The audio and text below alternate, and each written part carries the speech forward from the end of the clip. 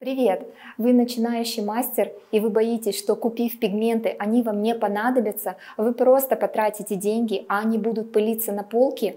Тогда это видео для вас. В этом видео я расскажу, что такое стартер-сет от Nechaeva и как им правильно пользоваться. Меня зовут Айсулу Забара, я мастер перманентного макияжа и амбассадор Nechaeva в городе Нур-Султан. Мои работы вы можете увидеть в описании к этому видео. Так что же такое стартер-сет от Nechaeva и как он выглядит? Я вам показываю. Выглядит он вот так. Приходит набор вам в деревянной коробке. Сюда входит 9 пигментов и 1 разбавитель. Из них 3 это бровные цвета, теплый русый, каштан, шатен, 1 пигмент для век это черный, обязателен в работе, и 3 губных цвета. Здесь у нас рубин, пепельная роза и персик. И, конечно, наш разбавитель, который вам также понадобится в работе. Почему стартер-сет состоит из 9 оттенков и почему же производитель включил в него именно эти цвета? В состав стартового сета Nechaeva входят базовые оттенки, которые будут полезны в работе как для мастеров-новичков, так и для опытных мастеров. Еще часто возникает такой вопрос, а можно ли миксовать пигменты Nechaeva с марками других производителей? И можно ли миксовать пигменты Nechaeva между собой? Пигменты Nechaeva можно миксовать между собой, главное знать и соблюдать правила колористики. А если вы их не знаете, то на канале Елены Nechaeva вы можете найти видео, которое посвящено именно этой теме. Миксовать пигменты Nechaeva с пигментами других марок производитель ни в коем случае не рекомендует, так как, не зная, как и где они производятся, нельзя быть уверенными в их качестве. Почему пигменты Nechaeva безопасны для клиента и что важно об этом знать? Пигменты Nechaeva производятся на высококачественном оборудовании, соблюдая все правила и требования производства. Вся продукция имеет сертификаты качества и соответствия.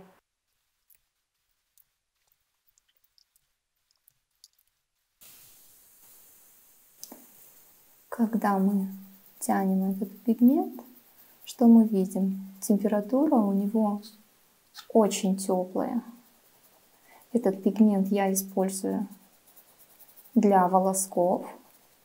Можете брать его для плотных растушевок.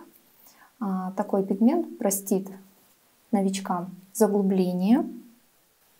Основа у него желтая, прям цвет спелой пшеницы.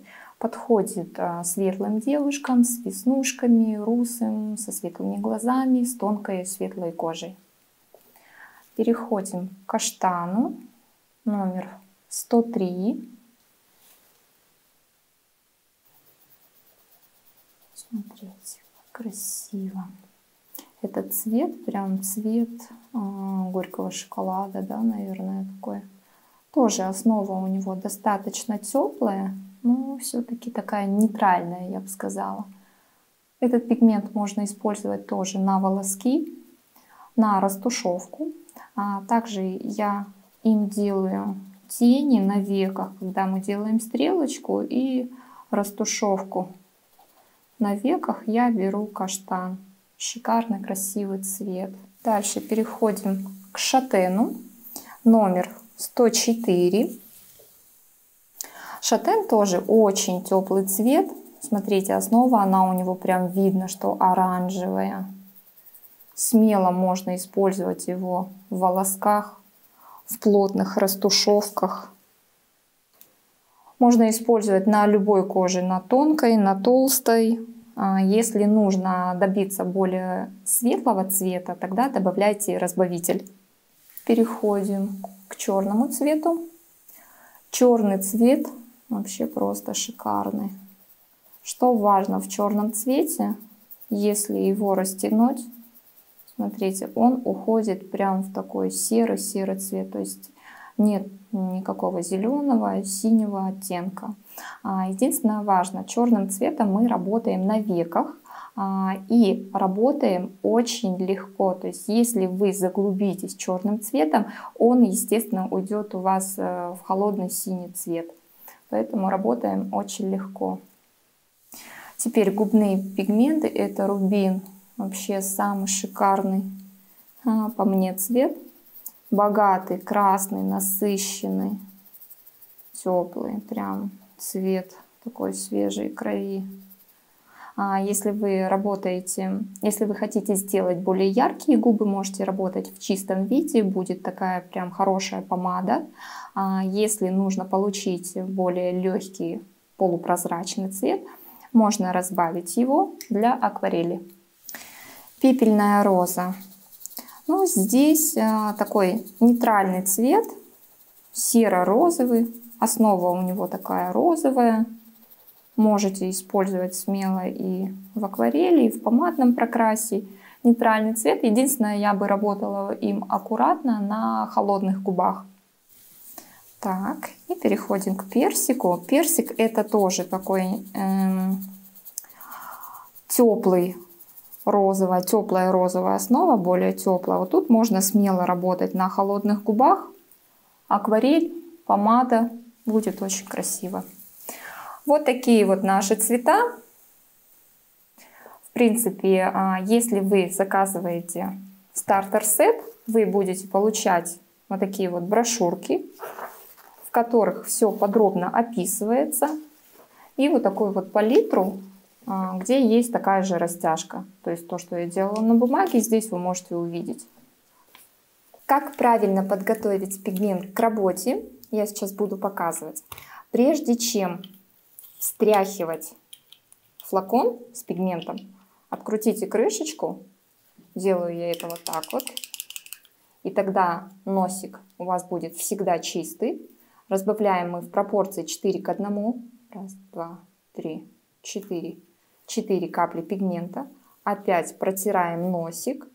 И чистый носик уже закрываем. И 1 каплю растворителя.